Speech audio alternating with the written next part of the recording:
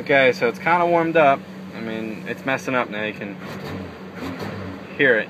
But I'm gonna say it's TPS because it's 0%, 0.2, and it doesn't move.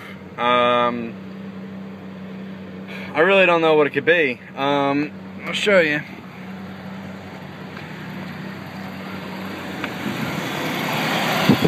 I know it's kind of loud. The connector's new. TPS is new. Well, it looks new, so I mean, I don't know what else it could be.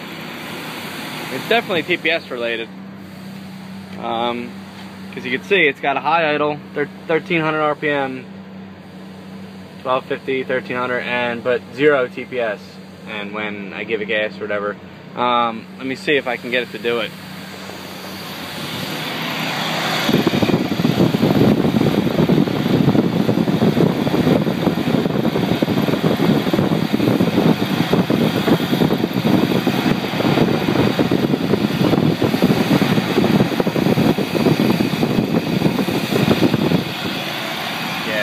It's something with the TPS. I don't know if it's the sensor itself causing an air leak or what. But it's very unresponsive to throttle. So I don't know.